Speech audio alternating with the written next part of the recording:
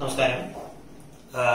ജാനുവരി 2020 നടത്തിയ JEE mains എക്സാമിനേഷന്റെ shift 1ന്റെ കുറച്ച് questions ആണ് നമ്മൾ ഡിസ്കസ് ചെയ്യുന്നത്. അപ്പം വളരെ ശ്രദ്ധിച്ചിരിക്കുക. സത്യം പറഞ്ഞാൽ ഈ ക്വസ്റ്റ്യൻസ് പലപ്പോഴും എനിക്ക് കണ്ടപ്പോൾ തോന്നിയത് ഒരു മെഡിക്കൽ എൻട്രൻസ് എക്സാമിനേഷന്റെ ക്വസ്റ്റ്യൻസിന്റെ ഒരു ലെവലൊക്കെ വരെ പോയിട്ടുള്ളൂ.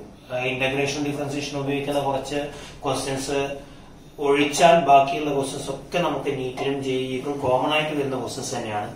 ആ മോഡൽ ഒരു ക്വസ്റ്റ്യൻ ആണ് ഞാനിവിടെ പറയുന്നത്. റൊട്ടേഷണൽ മോഷന്റെ ക്വസ്റ്റ്യൻ ആണ്. ജസ്റ്റ് ഒന്ന് നോക്കുക. ജാനുവരി 7, 2020 നടത്തിയ JEE മെയിൻസിന്റെ ഷിഫ്റ്റ് 1ലെ ക്വസ്റ്റ്യൻ ആണ്. ഒരു ക്വസ്റ്റ്യൻ ആണ്. 14ാമത്തെ ക്വസ്റ്റ്യൻ ആണ് version കോഡില്. As shown in the figure, a bob of mass m is tied by a massless string whose other end portion is wound on a flywheel of radius r and mass n. When released from rest, the bob starts falling vertically.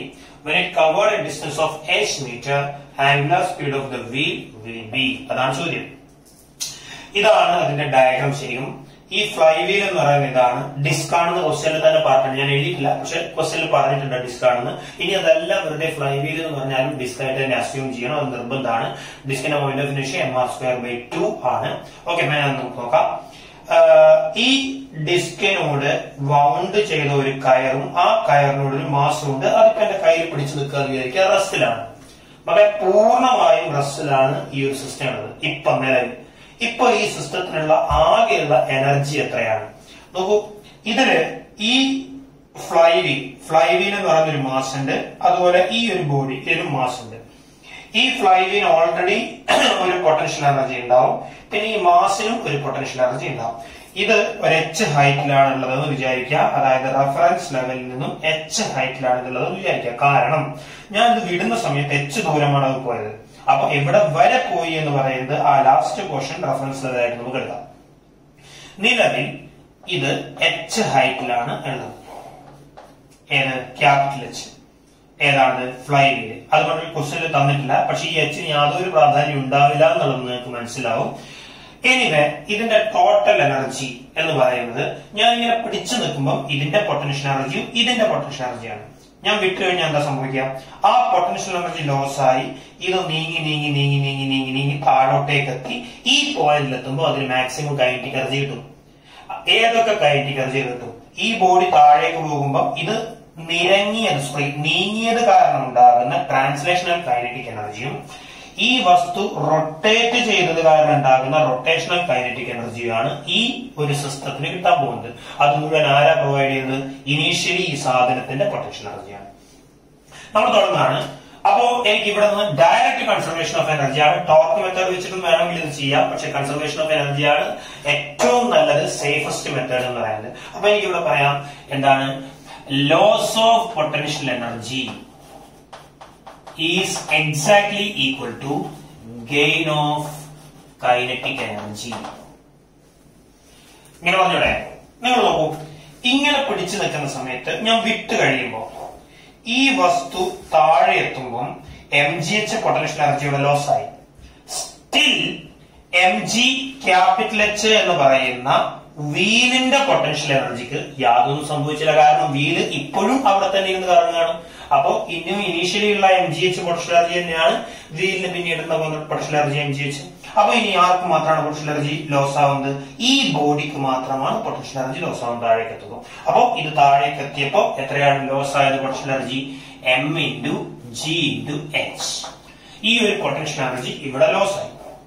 ഈ loss ആയത് മുഴുവൻ ഈ വസ്തുവിനും kinetic എനർജികളായി കിട്ടി. ഈ വസ്തു താഴേക്ക് നീങ്ങിയപ്പോ അതിന് gain ചെയ്ത കൈനറ്റിക് എനർജി എന്ന് പറയുന്നത് ½ m × v² ആണ്. പ്ലസ് എഗെയിൻ ഈ വസ്തു കറങ്ങുന്നത് കാരണം ഉണ്ടാകുന്നതിന്റെ പൊട്ടൻഷ്യൽ എനർജി ½ i⍵² ആണ്. സത്യം പറഞ്ഞാൽ ക്വസ്റ്റ്യൻ ആൻസറിൽ എത്തി എന്ന് തന്നെ പറയാം.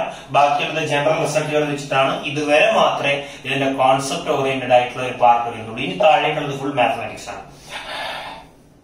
Okay, linear velocity. നമുക്ക് ക്വസ്റ്റ്യൻ ആംഗുലാർ വെലോസിറ്റി ഒമേഗ കണ്ടുപിടിക്കാൻ, ഈ ഒമേഗ കണ്ടുപിടിക്കാനാണ് പറഞ്ഞത്. അപ്പൊ ഈ ലീനിയർ വെലോസിറ്റിയെ ഒമേഗയുടെ ടേമിലേക്ക് നമുക്ക് മാറ്റണം. അതിന് ഈ ലീനിയർ വെലോസിറ്റി എന്ന് പറയുന്നത് v എന്ന് പറയുന്നത് ഈ ഭാഗത്തെ വസ്തുവിന്റെ വെലോസിറ്റി തന്നെയായിരിക്കും സ്ട്രിങ്ങിന്റെ വെലോസിറ്റി. ആ വെലോസിറ്റി എന്ന് പറയുന്നത് റേഡിയസ് ഇൻറ്റു ആംഗുലാർ വെലോസിറ്റി ആണ്. That means v equal to r omega, omega equal to v by r എന്ന് പറയുന്ന സർക്കുലർ മോഷന്റെ ഇക്വേഷൻ ഓർക്കുക. അതുപോലെ I, moment of inertia of a disc. ആ ഡിസ്ക് എങ്ങനെയാണ് കറങ്ങുന്നത്? സെൻട്രൽ ആക്സിസിലൂടെയാണ് കറങ്ങുന്നത്. അതുകൊണ്ട് ഡിസ്കിന്റെ മൊമെന്റ് ഓഫ് ഇനർഷ്യ എന്ന് പറയുന്നത് I is equal to mr square divided by 2 ആണ്. ഡയറക്റ്റ് ആയിട്ട് ഇങ്ങോട്ടേക്ക് ഇട്ട് കൊടുക്കുന്നു. That is m into gh equal to half എന്ന് പുറത്തെടുക്കാം. m into v ക്ക് പകരം r ഒമേഗ, സ്ക്വയറിന് പകരം r square omega square plus half പുറത്തെടുത്തിട്ടുള്ളത് I എന്ന് പറയുന്നത് mr square divided by 2 into omega square. പുറത്താക്കാനുള്ളത് എല്ലാത്തിനെയും ചവിട്ടി പുറത്താക്കുക. അപ്പോ half into mr square omega common ആണ്. mr സ്ക്വയർ ഒമേഗ ഡയറക്റ്റ് ആയിട്ട് ഒമേഗ സ്ക്വയർ ഡയറക്റ്റ് ആയിട്ട് പുറത്തേക്ക് വരും. 1 പ്ലസ് ഇവിടെ എന്താണത് 1/2. 1 plus 1/2 3/2. 3/2 into 1/2 that is 3 divided by 4 into mr square omega square that is exactly equal to m into gh. m cancel ആവുന്നു. ബാക്കിയുള്ളത് omega square മാത്രം വെച്ചുകൊണ്ട് ബാക്കി എല്ലാത്തിനും ഇങ്ങോട്ടേക്ക് കൊടുക്കുന്നു.